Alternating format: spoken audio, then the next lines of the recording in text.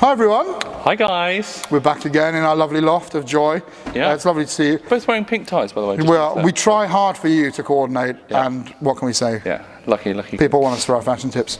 Today is not what I would call summer anymore. No. So where are we heading? It's definitely autumn/fall. Yeah. So this is, I know a lot of people like to do these lists before the start of the season, but this is our autumn/fall top 10 or our fragrance selection of what we've actually been wearing as the winter has turned, as the weather has turned a little bit colder. That's it. And we really want to make the point at the outset, don't we? This is just what we've been wearing. It's not like a definitive top 10, because we do occasionally get comments saying, oh, you've missed out this and this and this. Yeah. Why not?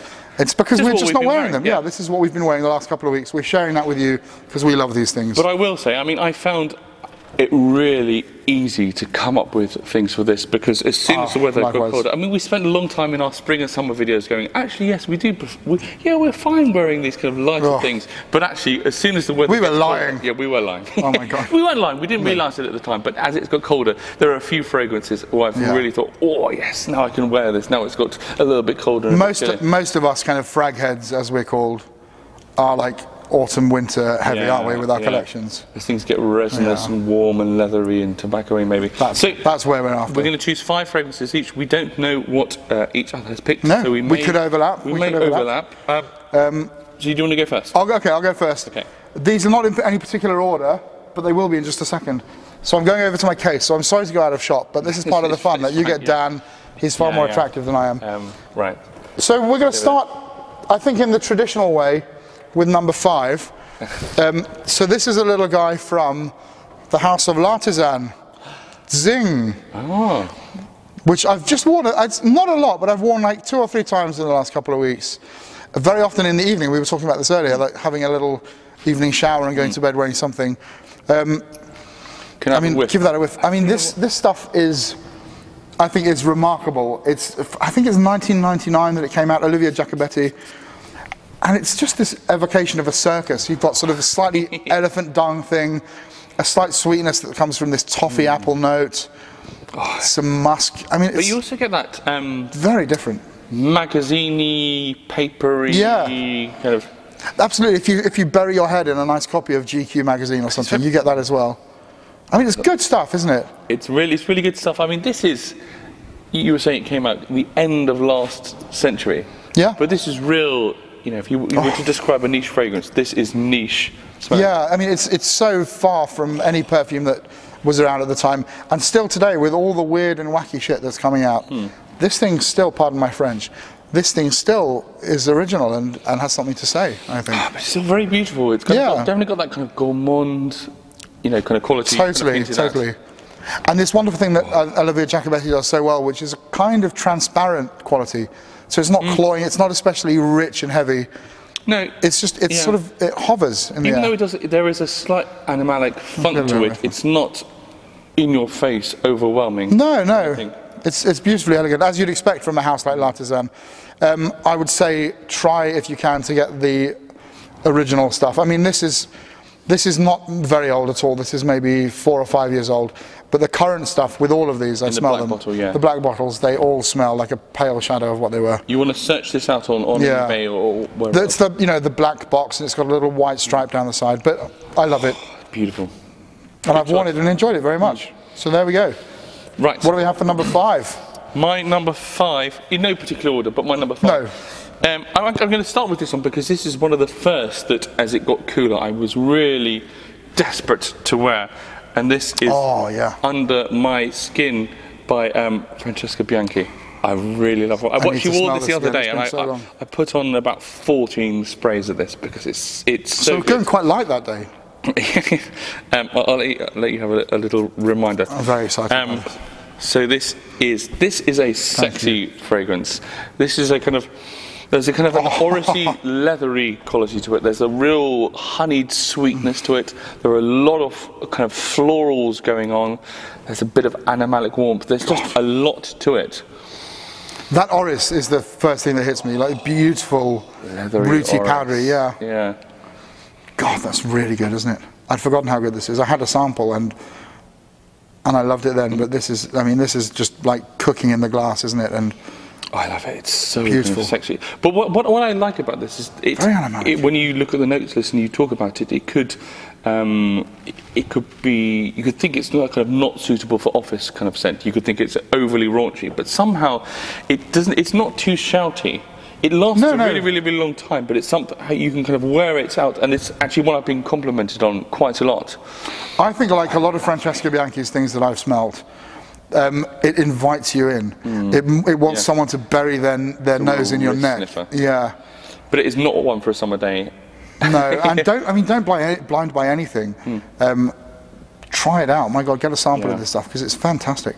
But I've really, really, really enjoyed wearing this. And a lovely, slightly old school, vintagey thing going on as well. Yeah, I mean, I get that with quite a lot of her fragrances. There's a slight nod to the past. There's a slight, I wouldn't really describe this as a chypre, but there's a slight warm chypre. Yeah, it just has some hint there going on, doesn't it? But I love the kind of honeyed notes as well, and the slightly resinous notes. Sweet, but not really sweet. Beautiful. Oh, excellent choice, Dan. What is your number? So let's put Bianchi there on the little tip. 4. Number 2, I'm sorry to keep going out of shot here, but I'm a professional, so I have to. So number 2, I'm going to go in a slightly gourmandish direction, and this is Nanban by L'Artiste, which I love. I mean, it's again one of these sort of trade routes things. Feel free to give that a little spritz and remind you. So this is like, for me, it's black tea and pepper. Yeah, it's a beautiful bottle. Like I could murder someone. You could easily. Death by Nanban in the conservatory. It's like spices, it's black tea, it's a very gentle leather, and it's got these dark resins, and they're quite bitter, even though there's a sweetness at the same time. So I immediately get that kind of trade route. Totally. Just hints of the Orient. There's this warm, slightly kind of candied, not candied, kind of dried kind of fruit. But like the candied orange peel or something going on. But it never goes like cloyingly sweet for me. And on my skin, the bitterness takes over. It goes into quite a dark sort of direction. It's not quite kind of Christmas cakey. No, but there's a hint of that savoury spice going on. That's really good. It's good, isn't it? Yeah. And I love the fact that it's just very wearable, and it sounds like a silly thing to say, but it's like very easy. It's easy going, like comforting. Yeah, it's different. It's complex. It's well put together. But ultimately, it is just a nice thing to envelop in. You know, I imagine on an autumn day, if I could find it, I've lost my scarf, but if I could find it, having that on a scarf and wrapping it around your neck. Beautiful. On a cold day. Beautiful. And they do lots of good things. My next bottle from these guys is going to be one called Elle, which is this really animalic fougere that smells like Kouros, vintage Kouros. Nice. Which is really good. And it comes in a black bottle like this, and I'm very excited to get that. Amazing. Love it. Right. My number 2, or 4, I've got a bit of a woody theme coming up, actually. Nice. So, I think... I think autumn, we think of wood, we think of the leaves turning from green to brown. This is a very woody, very autumnal scent, I think. A cedary fragrance. This is Burvuvu, or Burvuvu, I don't know how to pronounce it. January Scent Project, which is his kind of I need to smell this again. Take on cedar. So there are lots of types of cedar. Oh, there's also this... Let's give that a spritz. Mushroomy, slightly kind of... I remember this from last time I smelled this. This mushroom thing was fantastic. Yeah. Very good for you, by the way. You should eat mushrooms. There you go. Have a little whiff there. There's also a bit of brightness of I don't know if it's basil or geranium, but there's something slightly... Oh, there's a beautiful... aniseedy. Yeah, there's a beautiful like fennelly, geranium, minty something going on at the top there. But then there are also florals to it. There's a slight juniper, cady, which gives that slightly herbaceous kind of smoky kind of feel. But for me, I mean, it's the cedar which is the real player, and this is real plaid shirt lumberjack running through the. But hey, I tell you what, it's really nice for cedar not to just be all about a big dose of hit you in the face, pencil shavings, and ISO super. It's very, very, very round. Even from first spray, it feels round, and there's a lot more to it. And there's maybe some honey, or there's some kind of sweetness to it as well. For me, I love the herbaceousness of that. That reminds me of like Equipage back in the 80s. Yeah, you know, the real sort of herbaceous barbershoppy aspect, but then obviously underpinned by this fantastic wood. That's really nice, isn't it? Yeah. And so refreshing to do it with a sort of minty, fennelly opening rather than here's just some citrus because we had to do some citrus. Yeah, love that. That's really good. And so they have smolder rose as well, don't they? Yeah. And what I really like about this what's house, the green we're discussing one? this, Eider Antler. Eider Antler, I love that. I love that they do 30ml bottles. As a fragrance collector, I really like to have it's so useful. 30ml bottles. We're never going to get through all these big 100ml bottles. We love to have them, but my God. Yeah. Oh. Right, what is your number 3? Number 3 from the collection. I'm sort of deciding as I go. I'm going to save my 2 big guns. So this is Baby Gun. Dan introduced me to this fragrance. Oh, I nearly went for it. So I mean, by Perfume and I'm so grateful for Dan for introducing this to me because it's one of my favourite things in the world. And I mean, it doesn't look like it from the bottle, but that's actually a fair few sprays that I've had recently. Just this beautiful, like honeyed pine, coniferous thing. We're definitely still in the woods, aren't we? Yeah, totally. This is, I mean, let's give this a little spritz. I also quite like the atomizer because it doesn't have a lot of give to it. It goes, I've clicked, and that's it. And that's so we should say these Perfume and Roma fragrances, they're all X-ray strength. I mean, I think some of them are kind of almost 40%, and they all last forever. Yeah, I mean, this is 24 hours straight through. But I mean, the quality of the ingredients are second to none, aren't they? For just an out-and-out, piney, woody, autumnal.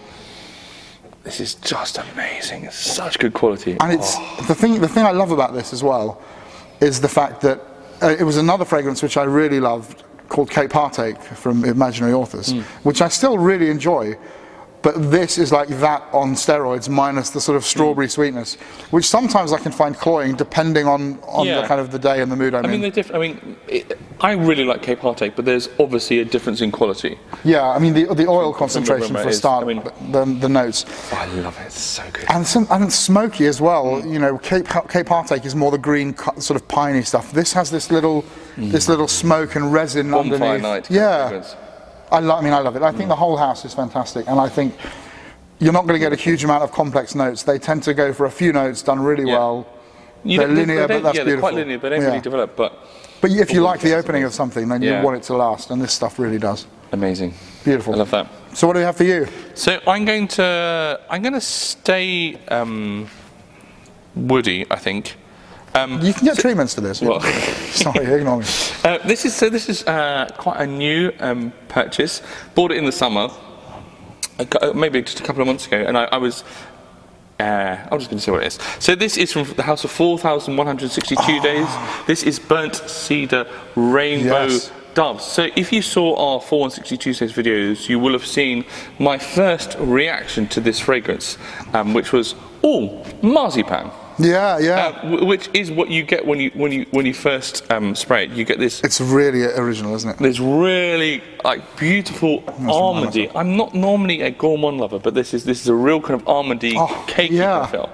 But then the cedar really takes over this, and as opposed to Bavuvu, this is quite a burnt, dark cedar. I really feel you're going right into the depths of the woods, into a kind of a smouldering campfire kind of cedar. Yeah, absolutely. As opposed to Bavuvu, where there are kind of florals and some honeyed notes coming on, this becomes more about this kind of dark, burnt woods. And then there's also just a little, there's a little bit of cedar, a little bit of civet, which comes into it as well. Just to add a little. Do you know something I'm getting here? And this is going to feel really weird. I'm getting this smell that reminds me, my grandmother, bless her soul, in Cornwall, she lived in this kind of like end of the street house, and then I don't know if all the places did. I think most of the places did. They had an outhouse with a toilet, a shed, and a coal house. And so I remember going out there as a little boy to shovel coal. But I'm getting from the almond cakiness. I'm just getting this image because I would bake with her a lot, and I'm getting this dual image that came into my mind then of baking with my grandmother. And the smell of like marzipan and almonds and flour and pastry, but then this dark sort of dank coal. Something a bit serious underneath. I know what you mean. Coal isn't the right thing, but something. No, I know what you mean. Almost like a cave. Yeah. Cave. Something outdoors, something that when you're a little boy you think is a little bit dangerous until you know better. But one of the things I did like about this is when we tried it properly when we did it. And I think if you want to go and watch our video with Sarah McCartney. Yeah, you must. It's really fun. You will see that when I first sprayed this, it's kind of like, kind of almondy, and then I'm like, actually it's getting more cedary. It's getting more cedary. And more you liked it, didn't you? And it grew and grew on you. And I loved wearing, and this is one for on a cold day for a kind of a walk outside in the woods. burnt cedar, rainbow dove. And also, we'd smelt so much stuff that day that I think my nose had sort of started to shut down. I've appreciated that in a whole different way now, just smelling it fresh out here. So there we go. Beautiful. We love you, Sarah McCartney. Yeah. We really do. Okay, I'm going over here to my box of tricks. So is this number 2? Number 2 is this little guy here from Bryn Lomros. And this is Manishtana. That's so good. Which is an incense, resin, leathery affair. And Manishtana, I think, means my chant or my song. And it's sort of based on jungle rituals and the smell of burning incense in the jungle and all of that sort of world. I say that like I'm acquainted with it. Oh, is Manishtana, is that the Passover one? Yes. Yes. but it's based around the sort of origin of the smell itself. Okay. Is also based on all these jungle rituals. Okay. But I mean. But it's just the. It's like it's probably the most beautiful incense in my collection, I think now. Bryn Lomros. I've got quite a few incenses. Having just talked about Sarah McCartney, Bryn Lomros is another perfumer who we are big fans of. And this is just the most sensational. It's the quality. It's so good, isn't it? It's just absolutely. It's really breathtaking. It's really, really stunning stuff. And also, I mean, this is an extrait. This is 50 ml extrait, which is more than enough. I think this thing, the speed at which I go through it. I mean, I've had a little bit already. It's the quality. It's incredible. So beautiful. Absolutely amazing. Really. Kind of we smell kind of quite a few incense fragrances, and this is really quite kind of jaw-dropping stuff. It's also some kind of like datey, fruity. Yeah, that's the thing. It's more than the incense. It's all of this resinous stickiness that's underneath it, which just underpins it. It kind of keeps it going and going. That is really amazing. And on my skin, after half an hour, 40 minutes, the smokiness starts to take over as well, and it does become a sort of ritualistic smell. And it's a million miles away from something like Incense Avenue or something that's very churchy. Yeah. This feels like this could be anywhere in the world. So beautiful. Some temple somewhere with resins burning. It's really amazing. Love him. And I got 2 recently. I got this one and Mandarava, which is this beautiful floral, which maybe we'll talk about at some point. A lot of incense in that as well. A lot of incense in that, and oud and all the big florals that you can muster. And I mean, I smell it, and like this as well, and I just go, oh my God. It's supposed to. It transports you away. It's his interpretation of the smell of heaven, and I think it's it really works. But this is really amazing. Yeah. You need a bit of incense in the autumn, don't you? I mean, it's another one of those quintessential autumn ingredients for me. Amazing.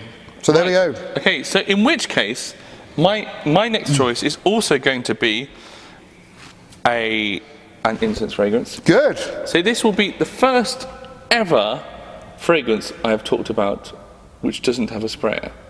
Ah, so exciting! My first ever attar. So what are we going to do? How are we going to... we'll work it out, don't worry. So one of the houses that we always asked for recommendations, and one that kept coming up, people said, you guys really need to try Sultan Pasha. Oh, so we did, and earlier in the summer I decided to just blind buy a 3 ml bottle of Encens Chypre. I'm so excited to try this. It's really special. So, do you want me to dab it on your skin? If that's all right, if you can spare some though. People kind of say, oh, you shouldn't be like, contaminating it, but what the heck? I'm clean. I had a shower 3 days ago, so I'm all good. That'll probably be enough. That's more than enough, isn't it? This is almost kind of signature scent worthy for me. So it starts with a big kind of not citrusy open. I would say it's almost like a juicy opening. This big, rich tide of juiciness. And then I love a juicy opening as much as the next man, but there's more going on there already. Yeah. But then there's just this deep, rich Chypre, which is so, kind of perfect for autumn. There's lots of florals. There's a massive glug of oak moss. It's so rich and complex, and it's a real wrist sniffer. And as it progresses, you don't really get any incense. I don't really sense incense immediately, but just at the end, you're slightly aware of not this bright, sparkling incense, more of a round, smouldering, dark incense, which goes with the kind of the oak mossy, animalic notes of this. I mean, look at that. That oil is not budging off my skin. That's not dripping off and disappearing, evaporating. That is super concentrated. But I was wary of kind of I was almost a bit scared of you know, delving into the world of Atars, but the quality of this is unbelievable. Like, it feels to me like I've travelled back in time 200 years to ingredients that you couldn't find anywhere on earth nowadays.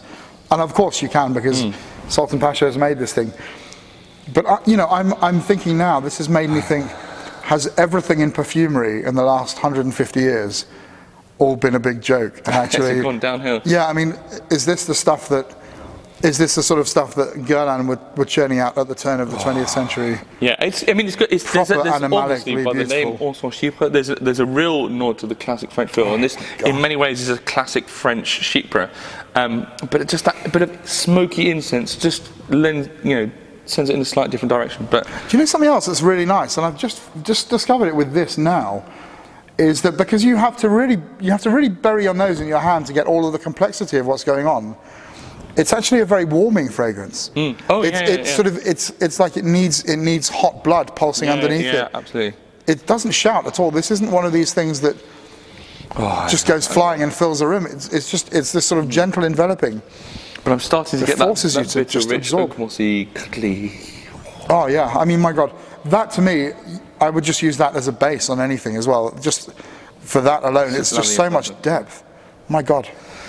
So. That was my number 4. That's staggeringly beautiful. Encens Chypre by Sultan Pasha. Oh, gorgeous. Well, I don't know how, if that can even be matched. I don't think it can. But in fact, we're doing a bit of time travel. Dan knows this one very well already. From Bogue, or Bogway. Bogway, yeah. By the wonderful Antonio Gardoni. So this is basically like super vintage, floral oak moss Chypre style. We're still in Chypre world, aren't we? Yeah, we stay. I think this is the thing we both feel in the autumn, maybe, that that time travel to the old classics is a great thing. Oh, that's so stunning. Yeah. I don't want to talk about this one. I keep smelling this. But I should talk about this. No, this is beautiful stuff. Can I have a whiff? Give it a whiff. Give it a spritz. Feel free to stick it on skin as well. I mean, my God, it's so beautiful. This thing for me is all about all of these beautiful florals, but then it's underpinned with this quite pissy civet, and it's quite vintage. It's quite a vintage sort of pissy civet. You said it's a kind of time travel, and you are kind of transported back to. I mean, it really takes you away from 2019 Brexit land, doesn't it? I mean, that's always a good. I mean, if ever there was a collaboration between the UK and France, it's that. I mean, that thing is like Le Belle Epoque, isn't it? Yeah, exactly. From an Italian architect, no less. Oh, it's amazing. It's so rich. It's so bold. It's so fierce. It feels like totally fierce. It's a real rip your shirt off. Absolutely. I won't do it for the viewers. No, it's fine. I'll save them. But it's real. It's rugged stuff. But it has a balance of everything. It has. Where it has bitterness, it also somehow finds a sweetness. Where it has dark, it also has light. And that's what you expect from a great Chypre. Yeah. I think that's why Chypre's, maybe quite good for the autumn, because you've got that balance of sweet and bitter and bright and dark. And autumn is neither nor. It's not necessarily freezing, but it's certainly not. Yeah. It's certainly not like roasting hot either. And something like this just becomes one with your skin, I find. Brilliant choice. I also have Mem, which I love, and I toyed with that, but I feel that's a slightly animalic spring kind of thing. But I would happily wear it. T-Rex obviously is something on our radar as well, isn't it, from him? Yeah, wintry maybe. But I have to keep coming back to that, to the Sultan Pasha. It's awesome stuff. Can I have that in a 100ml sprayer? Is that possible? I don't know. Right, so my last choice, again, something autumnal, tobacco is something we normally think, very good note. So I'm just going to come out. So this is one. I'm going to say what it is first. So this is Sir Winston by Bortnikov, which we reviewed in our video. So I was umming and ahhing between buying this and Symphonie de Neroli, but this one came up in a Bortnikov fan page group, so I decided to go for this. So it's. Oh, I love this. Yeah. I remember this from the other day. I've had a few times when I've been really dressed up this in the last few weeks, and I've worn this as my dressed up autumn fragrance. So, as the name suggests, you maybe think of something dark and dirty and smoky. This is about tobacco, and there's a lot of tea, but there's this kind of rich Bortnikov florals, which you get quite a lot. You get Frangipani and lots of his fragrances, and this kind of sweet, thick floral. as well as some tuberose. But once it gets to the kind of tobacco, and then there's some really well-rounded oud, which just gives warmth and body. I love it. I love the fact as well that this is not what I first expected, which was just all dark, boozy, brandy, leather armchairs. It's got real sort of life and energy about it, hasn't it? This is a young, brilliant man, a young mind full of amazing ideas. Oh, beautiful. And yeah, so rounded, isn't it? So elegant. Whereas, like say, like we found with our Russian Adam things, they're sort of hit you across the chops with bold, daring stuff. This is very classical and elegant, but with completely modern twist as well. Wearable. I love that. I will be wearing a lot, and I will be wearing it more throughout the autumn. Right.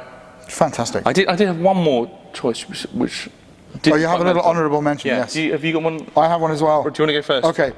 So, well, this is a real cheapie, but I have been wearing it, and the condition of this video was stuff that we've been wearing. Dan has probably already smelt this. Real cheapie. I can't remember how much this cost me. If it was under a tenner, I wouldn't be surprised. Giorgio, Beverly Hills. Masterpiece. I think we've smelt probably such good perfumes that this might come across as horrendous.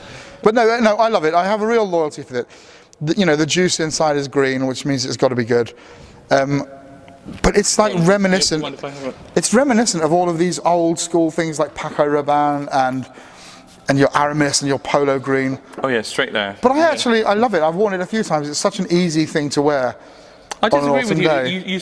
You said this was going to smell awful after all these things. It doesn't. No, it doesn't. I mean, it is nice, isn't it? It does its job beautifully well. And for me, I mean, that's the thing. I have to have a balance in my life as a perfume lover of like crazy stuff and like out of this world good stuff, and simple, beautifully made things like this, which are cheap and you can wear as much as you like. I've done the same. I've got a balance of expensive things like this, and more expensive, and then very expensive things like exactly. That. So I think, that will. But I mean, the thing is, that's a great choice. These perfumes are expensive in the most part, but you're really getting what you pay for. There's nothing here for a second where I thought the quality of every single. No, we bought all of these, perfume. So you know. Yeah, we've been out there and we've spent our money on these because we've loved them, and the quality is in the juice. There's no sort of fancy packaging covered in diamonds and crap like that. No. You know, the quality is in the perfume, and I think that's the main thing. And I'll pay any price if I think that that's been done fairly. You know. So my honourable mention, it really nearly went in because it is one that I've worn a lot, and I really like wearing this a lot. Very versatile fragrance in a way. Surprisingly, it's from the World in Scents, and this is Gravity Plus. And what is really interesting about this is when you first put it on, you think you're wearing a kind of, you're applying a citrusy aromatic fougere perhaps, and then a few hours in you realise you're wearing an oud fragrance. I need to smell this again. Which you know, I can't say about many fragrances. I remember loving this when we were outside, weren't we, that day when we did them in the courtyard. But I've worn this a lot because when you first apply it, it's got this kind of classic kind of French aromatic fougere kind of feel, quite bright, very elegant, really well done. But then later on, it's a big fragrance actually, compared to all the other things you sprayed. It's quite a big fragrance. It is, isn't it? Yeah. But later on, it turns into this rich, round, warm oud fragrance, which you just would not expect. God, that's really good. That's really good. And which is why I think of it as an autumnal fragrance, as opposed to, you know, this isn't quite one for summer. But that could be like a really nice spring fragrance as well, if it's just cold and crisp. Yeah. And you want that warming, but also with a little bit of a sort of fresh nod at the start. Such an interesting house. Creamy opening as well. Yeah. It's not bracing in a way, it's like creamy fresh. Even though it's creme fraiche. Yeah, creme fraiche. It's nothing like creme fraiche at all. No. So those are our autumn top 10 fragrances, plus an extra 2 honourable mentions. Stuff we've been wearing, stuff that we've been enjoying. Yeah. Which is all we can ever ask, isn't it? Tell us what you've been wearing for autumn, stroke, fall. And new houses. Keep hitting us with new things we should explore, you know? Yeah. But until next time, bye. Happy sniffing.